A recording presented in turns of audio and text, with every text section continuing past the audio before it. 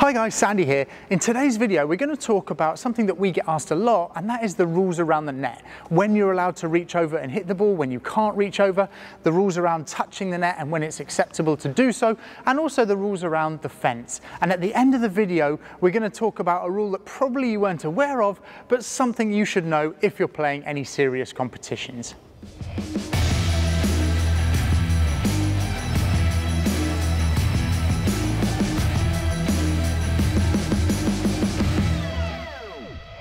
Before we start, let me know in the comments down below if this is something that's happened in your games. I'm sure it has.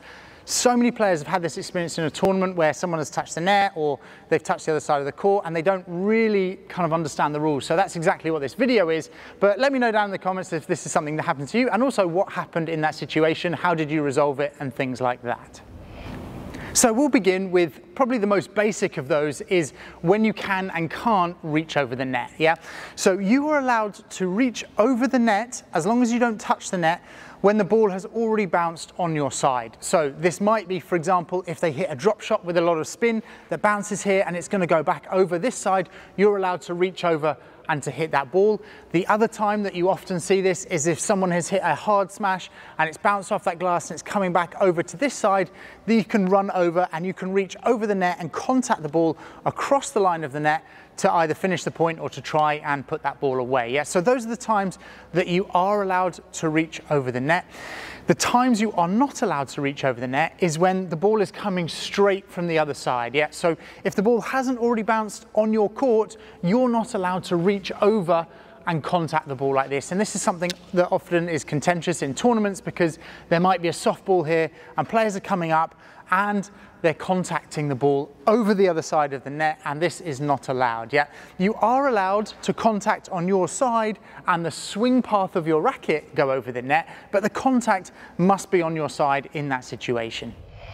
When it comes to touching the net, if you touch the net during the rally at any point, then it automatically becomes your opponent's point. Yep. So for example, if you were to hit a smash and you touch the net with your racket, or if you come forward and you touch it with your foot at the bottom of the net, both of those count as your opponent's point if it's during the rally.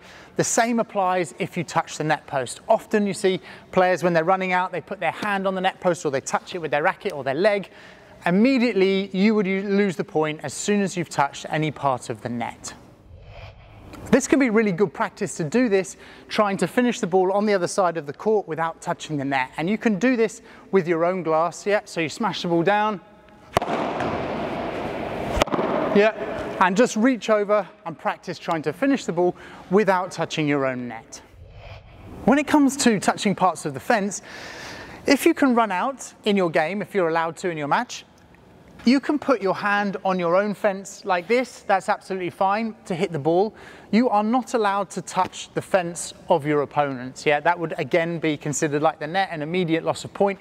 The same applies if you jump and you touch the part of the fence on their side of the court. That would automatically mean that you lose the point. You can, however, move outside the court like this and play a ball inside your opponent's court. As long as your feet are outside your opponent's court, don't touch the net and you don't touch the fence. Yeah, so you are allowed to hit a ball like that.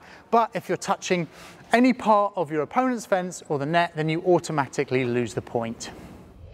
Now, for the rule that you probably aren't aware of is that if you finish the point on your shot and the point is already finished and then you touch the net, that would be considered your point still. Yeah. So for example, if you come forward here and you hit a smash and it bounces, and as soon as it crosses the fence of the 4 meters, so as soon as it goes across there, then you've already won the point. So if that happens and then after you lose balance and you touch the net, that would still be considered your point. If you're playing in a court where you're not allowed to run outside, yeah, so you know sometimes when you don't have enough space or it's part of the rules of the tournament and you were to come forward and hit your smash so it bounces and it clears again the line of the fence, as soon as it clears that line of the fence, then you touch the net, that would again be your point because the point is considered finished. It is the same if the ball bounces twice on the other opponent's side of the court. Yeah, so as an example, if you're running in and you finish that point like that and you know when you're losing balance, if afterwards you touch the ground with your racket or you touch the net, but the ball has already bounced twice or it already has cleared those parts of the fence, then that is still your point, even though it's in the same movement. So the big question is, whose call is it? Yeah, so at the World Padel Tour level, you have a referee and you have, camera reviews, and that means that you can see if the net has been touched or, the post or whatever it might be. But below that level, the matches are meant to be self-refereed. So in Padel, often you're relying on good sportsmanship, and particularly if it's a friendly or recreational game, you're relying on people to kind of own up if they've touched the net or they've, reached over and touched their racket on the ground or something like that. Now, often it's quite difficult, particularly if you just touch with your foot and you're in the middle of the point, sometimes you don't realize. So the opponents can call that once they've seen it. And this is usually where you kind of go on, whatever the players agree. Yeah? So if you really don't agree that you touched it and the opponents are saying you definitely did, then the kind of best or most sportsmanlike thing to do is to play a let on that situation, because it's very difficult to know. So if you're in doubt, play a let. If you don't have a referee, if you have a referee, then obviously you can rely on their call. Yeah. So, but really it's the decision of the players.